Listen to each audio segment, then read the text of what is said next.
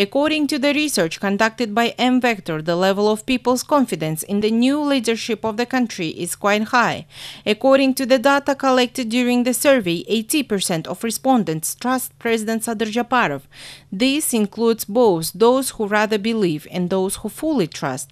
The share of those who don't believe at all in the fulfillment of the promises made by the head of state is 6%. The respondents were also asked about the degree of trust in various organizations and state structures. The top three were the army 72%, religious organizations 53%, and the government 53%.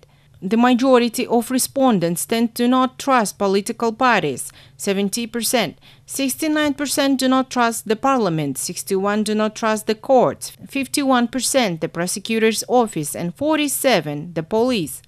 49% trust the State National Security Committee.